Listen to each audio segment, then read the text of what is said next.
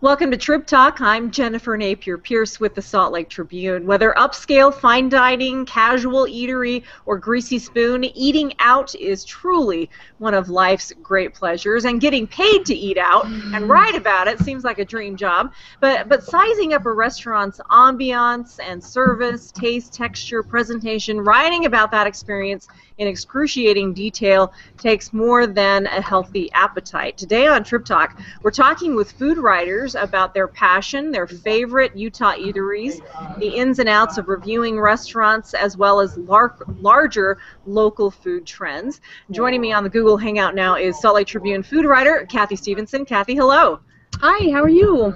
Great, and especially since we're talking about food, because I love food, and we're talking with two independent critics for the Salt Lake Tribune. Heather King, she is a food critic here. She's a writer who is on the Twitter handle SLC Lunches.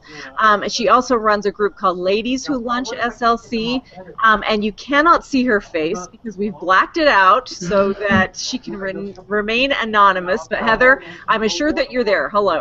Yes, Jennifer, thanks so much for having me. Also with us is Stuart Melling. He's a freelance restaurant reviewer here at the Tribune, a member of the Association of Food Journalists. And Stuart is also joining us in sort of anonymous fashion. Stuart, are you there? I'm here in incognito mode, yes. Thanks for having me, Jennifer. Thank you both very much for being here. And we invite our viewers to join us, our conversation today. Where do you go out to eat and why? What recommendations do you have, and what do you expect from restaurant reviews? And if you've ever wanted to know what goes on inside the brain of a food critic, now's your chance. Send your questions and comments along to the hashtag TribTalk on Twitter and Google+. You can also leave them in the comment section of our page at sltrib.com. Before we get into your top restaurant picks, Heather and Stuart, I just want to ask the question, how did you get to be a food critic? This is really a plum assignment. Heather, you first. Okay, well, I'm actually trained as a writer, and my first job out of college, I worked at Salt Lake Magazine, and the crappy job I got was to run the dining guide. So from then, I just kind of, that spawned a love of food, and I was lucky enough to meet Kathy Stephenson at Ladies Who Lunch, and when the opportunity came open, she asked me if I'd like to apply for this job. So it's all about networking. It's a sweet gig. Stuart, how'd you get roped in? I don't actually have a background in professional writing. I'm actually a computer science major. Okay. And years ago, I started my little blog, and then when the opportunity came up at the Trib to fill a vacancy those guys had, they invited me to come in, and we had a chat, and I started writing the Trib. That was about 2 years ago. Terrific. Describe the mechanics of the job. Like, how many times do you go to an establishment? Are you taking notes while you're eating? That's kind of conspicuous. How do you keep it undercover, Stuart? Yeah, I was reading an article in the New York Times a few weeks ago, and they were talking about in the 90s they used to run off into the bathrooms and take notes, kind of in the cubicles during the meal. These days, I just try and cram as much in my head as possible. You know, we have multiple visits, so each time you soak up a bit more data and get home and write it down. And Heather, give us your technique. Well, fortunately, because of smartphones and the popularity of Instagram and Twitter and everything else, everyone is taking pictures of their food. So I take lots of pictures of my food, but so does everyone else. So it's actually more inconspicuous if I take pictures than if I don't. But we do always visit a restaurant at least twice, and we try to go for different meals if they serve different meals. Different times of the week, like a weeknight and a weekend, just to make sure that the service is on point for both, and get as much of a feel for the restaurants as we possibly can. And what specifically are you looking for when you're doing this sort of evaluation? Well, we do have star ratings for different parts of the review itself. So the food is obviously the most critical, and that gets the biggest criteria, if you will. But there's also the environment, the price. We take all that into consideration in terms of coming up with our final overall star review. Stuart, what's the highest rating that you've ever given, and where was it? I'm kind of really harsh on stars. I don't think I've ever given more than 3. I'm always a bit hesitant to give 4 just in case something else comes along, which is, that much better. Some of the better places I've really enjoyed. Finca, I think they had one of my highest star ratings. That's in Salt Lake City. Yeah, they're a tapas restaurant. I really like those guys. They were probably one of the highest ones I gave. Off the top of my head, I can't remember many of the star ratings I gave, but I don't think I've ever given more than 3. And Heather, how about you? I did recently give a 3.5 to Centro Pizzeria in Cedar City, but before that I had only given 3. So I would agree that I'm probably fairly harsh, but again, I'm always kind of looking out for, what is the next amazing place that is going to really, really, really deserve a 4-star. All right. Speaking with restaurant reviewers Heather King and Stuart Melling, along with Tribune food writer Kathy Stephenson, we're talking about food, the local food scene here in Utah. What do you want to know about reviewing restaurants? Where are your favorite places to go to eat, and why? You can send your questions and comments along to the hashtag Trib Talk on Twitter and Google+. Also, leave them in the comment section of our page at sltrib.com. Kathy Stephenson, you look a lot at food trends. More local restaurants are touting their locally grown ingredients, but it's not always smooth sailing, and you wrote about a complication with a small egg farm in today's paper. Tell us what's going on there. There's a egg farmer in Provo, Clifford Family Farms. The owner's Julie Clifford, and she has been selling her farm fresh eggs for about a decade with really no problems. Then this week she went to a couple of her customers, restaurants and grocers particularly, and they said, sorry, the health department and the agricultural department have said we can't sell your eggs, you're not inspected. She calls and talks to the feds, and they say, well, you're too small, you only have 1,700 chickens, and we only inspect farms that have 3,000 or more. So they said, call your state. And she called the state, and they said, oh, we don't do inspections. So she's really kind of caught in this catch-22. Hey, my big customers in the winter, restaurants and grocery stores, can't sell my eggs, but because they don't have inspections, but there's nobody to inspect my eggs. So she's really kind of caught in the middle.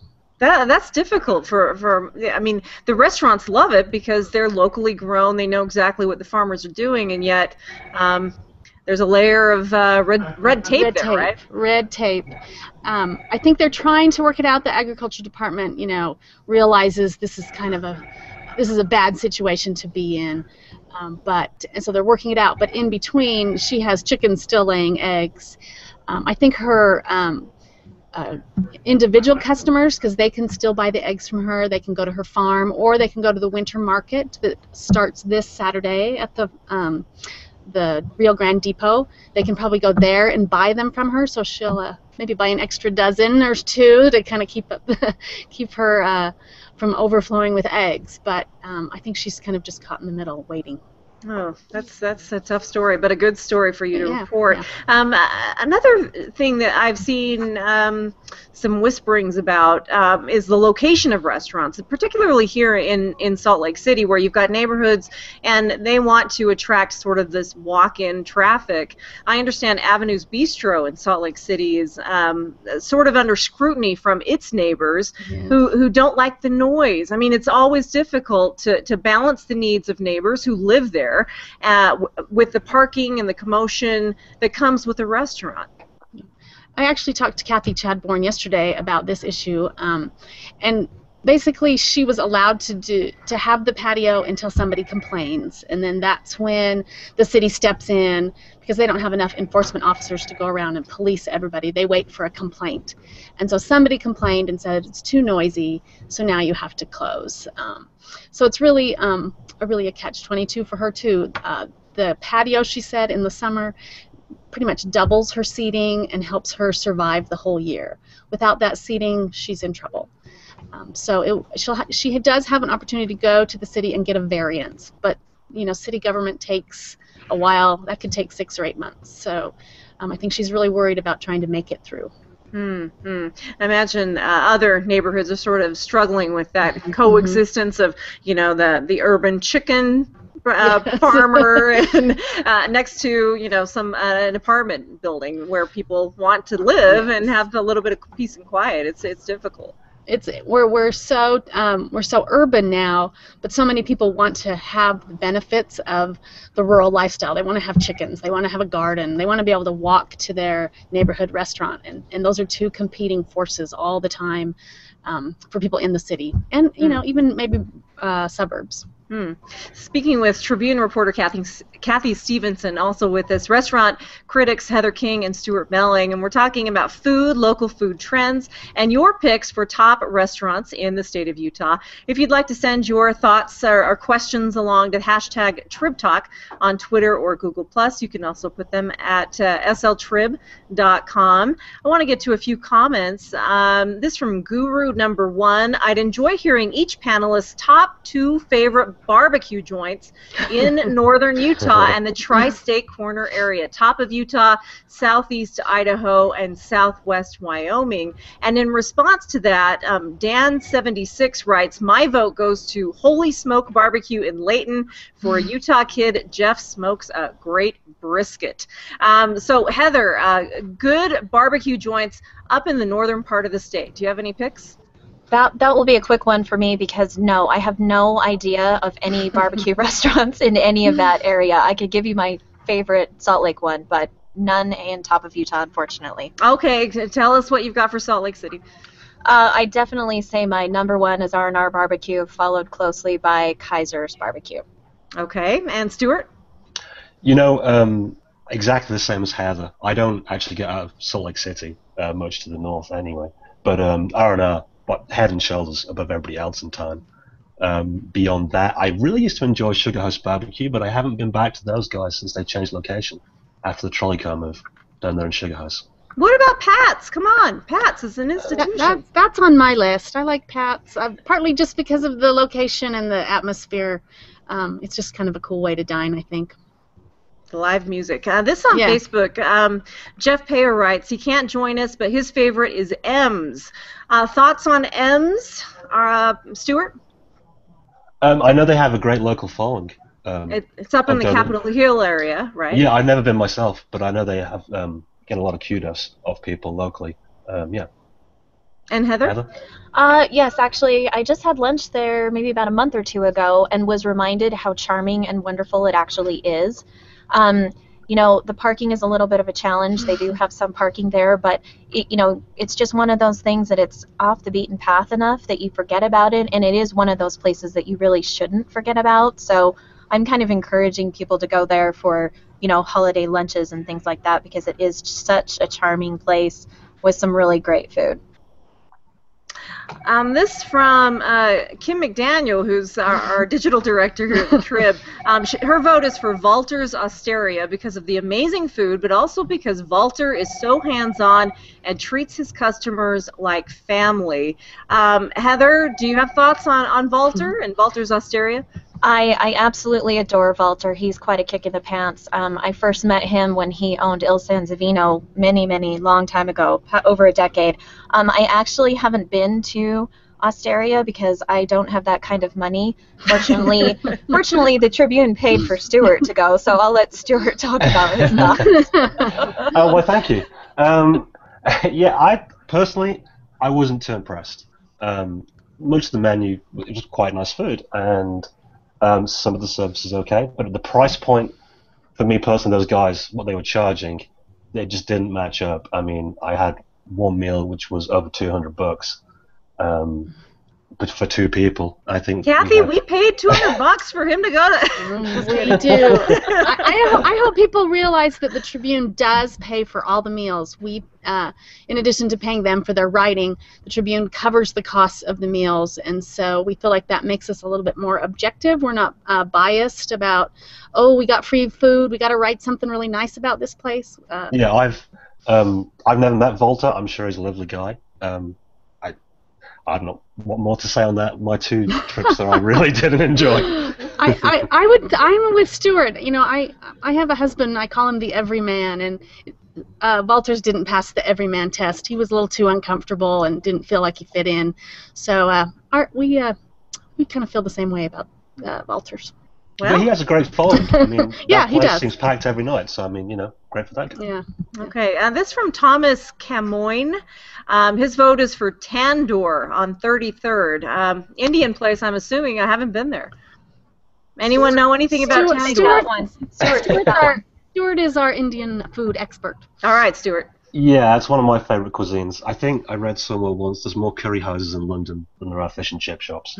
So it's close to my heart. Yeah, Tandoor's really good. The guys are really nice. It's a really nice atmosphere in there. A lot of ethnic restaurants can be not horrible decor, but Tandoor really put a lot of money into the decor. It's a really nice decor. The staff's really cool. The food's excellent. It's really reasonable priced. And those guys just opened a second place close to downtown, Cockball, which is another great restaurant too. Is that the one on 6th South?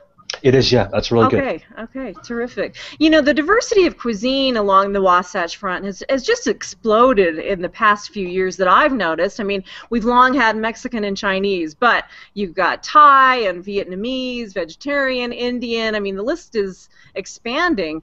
I guess I'd ask each of you, what's still missing from what you would find on the coast? What are you hoping will come to this market at some point in the near future? Heather?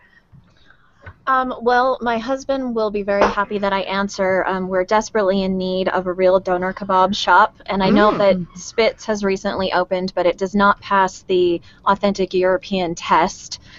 So I think we're missing doner kebab. We're also missing like a great Cuban restaurant, like where to get really good Cubans. But beyond that, my gosh, we really, really cover the bases. Considering what a small, large city we are, sure. I'm amazed at the ethnic diversity we have in restaurants. Stuart?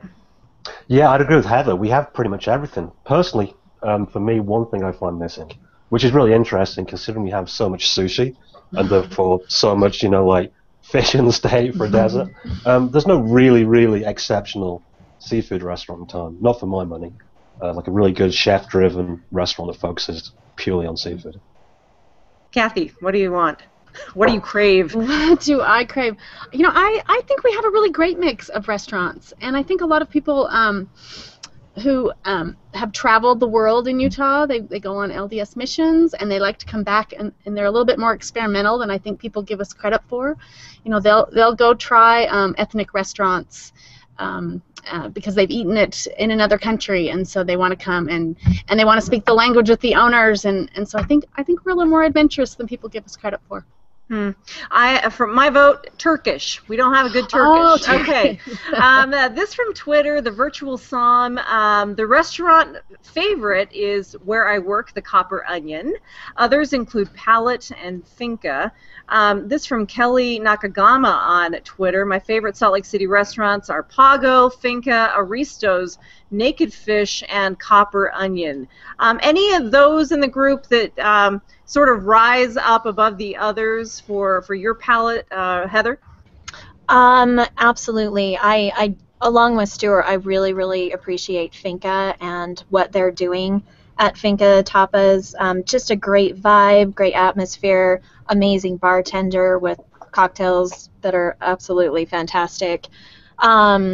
Naked Fish has just launched their new ramen-only lunch menu, which I tried last week, and I think that's really kind of stepping it up downtown. That's a great little block area of food right there, so I'm happy to see that they're sort of coming around again. Those are two good ones for sure. Stuart, in that grouping, do you have a favorite? Oh yeah, I can't give enough praise to Naked Fish. I met the owner a couple of months ago, and it was meant to be like a 10-minute talk, and it ended up being like a 2-hour conversation. The guy, Johnny Kwan, he's so committed to quality and precision, and he's just really exceptional guy. The stuff they'll be doing over the next year or two it's going to be really cool. Speaking with restaurant critics Heather King, Stuart Melling, also Tribune food writer Kathy Stephenson, we're talking about food, and if you've got some recommendations, some hot tips for people on where to eat tonight. It is the weekend. You can send your questions to the hashtag Trib Talk on Twitter and Google+, or leave them in the comment section at sltrib.com. Oh my, this is from D. Christian Harrison. He's got a whole long list. Okay, you ready? Burgers and Brews, hard to beat the Garage and Poplar Grove. For nachos, he goes to the Green Pig. For bruschetta, he goes to Maxwell's. For dinner, to Ava. For lunch, Carlucci's. The list keeps going. He's got all sorts of food trucks. I mean, there are a lot of people who feel so passionate about food. Obviously, you share the passion. What got you roped in, Kathy Stephenson? Well, I come from a nice big Greek family, so cooking is something we do all the time. So, I love food. I grew up on a farm. I always tell people my first job was picking zucchini on my grandfather's farm. So, cooking and food is really part of my heritage. And, being a journalist and being able to combine the two is really a great job. Mm-hmm. So, Christian Harrison winds down his recommendation saying each of these places evidences a love for the food and a love for the customer. I mean, that's really what it is. You can have the best gourmet chef in the kitchen, but if you don't serve it with some sort of caring for the person who's paying for it, I mean, that matters, right, Heather? Absolutely. The passion that some of the chefs and owners have, and on that list, the Garage is great. I missed Aristo's in Kelly's list, but, they're absolutely amazing. Love the Greek food. There are so many restaurants and owners and chefs here in Salt Lake that do have so much passion, and they could probably do so many other things and make more money and have a better lifestyle, but that food just draws them in and brings them back, and it's the thing that keeps us all together and keeps us excited and talking all the time. So, we have to eat 3 times a day, so why not enjoy every single meal? When you're eating out, though, I mean, it's hard to count calories. If you've ever been on a diet, it's like, oh my goodness, I can't tell. How do you guys who eat for a keep the weight in check? Stuart? It's a very good question, one I haven't figured out yet. Yeah, I need to exercise a whole lot more. Thankfully, I have a decent metabolism, so I don't pile my pounds on too much. But it's starting to get there. I mean, it's got to be a challenge, Heather. It really is. People ask me how often I eat out a week, and on average, I'm eating out 15 times a week, which is kind of crazy. I know it sounds like, wow, that would be awesome, but sometimes it's a bit of a chore. And unfortunately, I've gained 20 pounds since I started working for the Trib, so I'm still working on that as well. But that's okay. It gives me something. Again, every bite I take has got to be the best quality and value for my caloric intake. So. You got to choose carefully. Kathy, as important as what's on the plate, sometimes as what's in the glass, you've been reporting a lot on liquor and the dearth of liquor licenses. I mean, how is that affecting local restaurants? Are they concerned that they're not able to serve a full range if they can't get their hands on a license? Oh, absolutely. It's really kind of depressing to go to the DABC meetings and there's a list of 10 or 12 businesses that want to have a club license, and there's no club licenses around. So here they are trying to have a business and they can't do it. The restaurant liquor licenses are a little bit easier to get, but when you get them, there's the Zion curtain that you have to deal with, and that's an extra expense, and it's something that other states don't have to deal with, and so it puts pressure on the restaurants to try and meet the state laws, and then still try and serve customers the way they want to be able to serve them. Here's a comment on sltrib.com from Isaac Draxler. I need a great funky place. Moved from Phoenix, where I love Chino Bandito and Pita Jungle. I need help, please. So I'm not sure what he means by funky, but I guess that means food that is a little bit unconventional. Stuart, do you have a recommendation for Isaac? The first thing that popped in my mind was Sushi Groove in the Highland area, just off Sugar House, on Highland Drive, sorry. The whole place is covered in kind of like graffiti art. They have like a DJ or a band playing most nights. It's like really cramped in the really intimate. It gets really loud. And they're not authentic Japanese guys, they're local guys, but they're really, they make some really creative sushi rolls. They even have like a whole dessert menu of dessert rolls. It's really creative, really funky, really groovy. It's really cool. Okay, funky. What's the price point there? It's pretty reasonable. It's mid-range. It's not super cheap like some of the budget joints. It's not high-end. It's just casual. It's good. Okay, good. Heather, a funky place for you? Well, funky's probably not the right word, but I do have to say I love like Lucky 13 in the garage for, just like big, juicy, crazy burgers. They're kind of like dive bar-y. The garage is not necessarily dive bar, but they have live music, but it's kind of North Salt Lake. It's a little bit off the beaten path. I like the places where you have to work a little bit in order to find them and enjoy them. Best onion rings, Lucky 13. That's my vote. Kathy, do you have a funky pick? Yeah, I have two. And Stuart and Heather are going to have to help me with this. Is it Oh My on State Street, Oh My, the banh mi place? Yeah. I always send people there because I think it's unexpected, and it's on part of State Street that you might not expect. But I always think that's a fun place to go. And then for Mexican food, there's Chunga's. It's down kind of west, but they have some great food, family-owned food too. So those are my two picks. Chunga's 9th West and 4th South, 6th, yeah, something like that. It's on the corner. Like it's a little divey place, but I like it. Okay. This is from Steve Pastorino on Twitter. My favorite's Farm at Canyons, Lucky 13, Setabello. Loved Cucina Toscana, but haven't tried Valter's new one. So, what's Farm at the Canyons? Anyone? Yeah, sure. No. So it's right at the bottom of the gondola at the canyons. It was sort of the first restaurant to open up in the canyons area. It's been open for quite a while now. Their focus is really on locally sourced, all ingredients, really. I believe that they try and keep everything within a 250-mile range, if I'm not mistaken. So great restaurant. I believe that they have a new chef, and I haven't been there since they got a new chef, so can't really speak to it as of late. Okay. Do you have anything to add, Stuart, on that list? Farm, Lucky 13, Setabello. No. I really, really like Lucky 13. I think those guys are awesome, but I think everyone knows about those guys now, I think. Responding to Funky, Virtual Psalm says Tin Angel Cafe, which is that's a great one. That's a great one. Where do you guys eat when you're off the clock? Is it dependent on the budget, or is it for special occasions? Heather, you eat out 15 times a week. That's crazy. Yes, yes, it is. Are you able to eat out for fun anymore? I do. Fortunately, I do have another real full-time job, and part of that job is actually to take clients out to lunch. So I'm often, again, on the clock eating, but for another company. And so we're right downtown. So probably like my fallback favorites. I absolutely love Eva's Bakery, Boulangerie.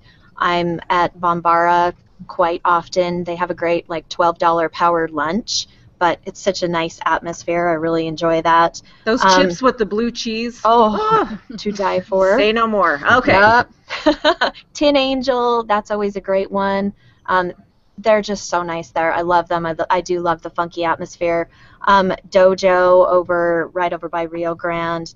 I like the feel of their sushi, and Kelly's really trying hard to make that a go. Yeah, I could go on and on and on. I'm lucky to work downtown, so I have so many options all the time. Stuart, how about you?